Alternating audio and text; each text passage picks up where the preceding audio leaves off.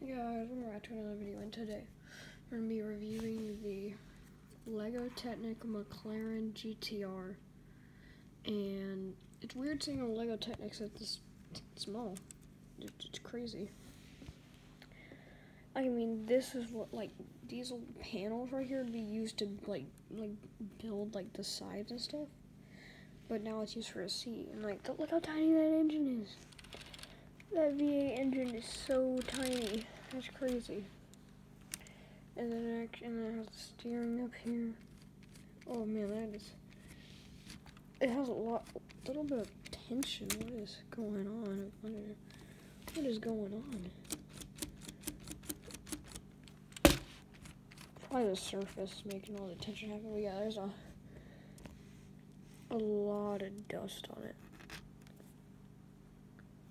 A lot of dust, because I don't really use these ones, the smaller Technic sets. These are like this is what you can get for like $50, I think, and you know, it's nice. I mean, you take it compared to not even a finished car like this. I mean, look at the size difference.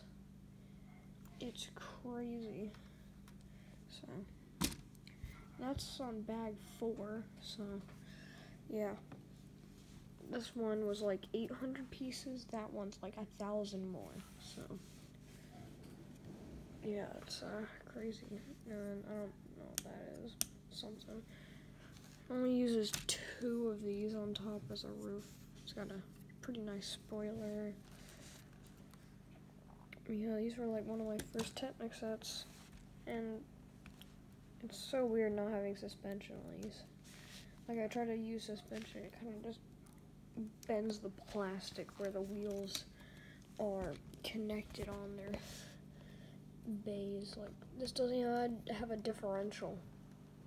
Like, where the differential is.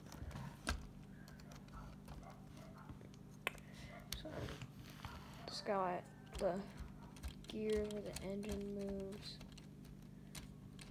It's only connected to that's the left wheel, and they're so dirty. Like, these wheels gain so much like dust on them and stuff. These wheels in the back are way bigger than these, which these are connected on I can probably let me take off the hood. It's fixed, but you could still take it off. There.